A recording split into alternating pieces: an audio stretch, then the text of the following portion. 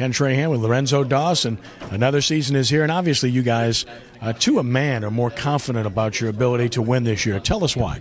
Oh, just because how we've been working on the field, just going out there every day, getting better, watching film.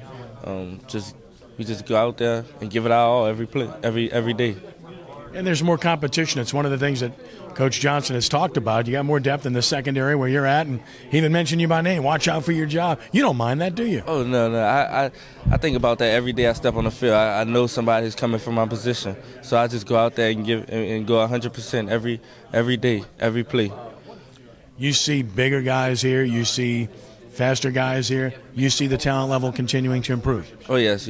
I can see it by the recruiting. But CJ recruit the best of the best players. So I see them.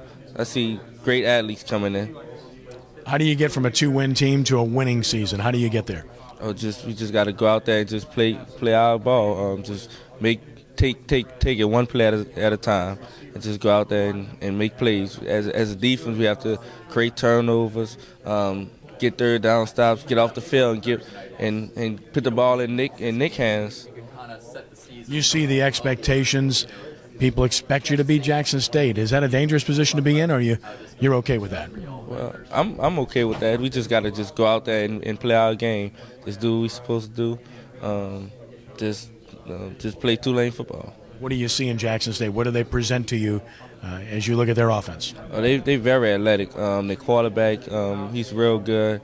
We just have to contain him, just stop the receivers, and we should be pretty good. You see this thing starting to turn here at Tulane. You see the worm turning where this can become a winning program in Division I? Oh, yes. We see it. You can feel it if you just come around. You can feel it around in this building. You can feel like the winning mentality. Everybody have it on the team, from the D-line to the linebackers to the receivers to the running back. We all feel it.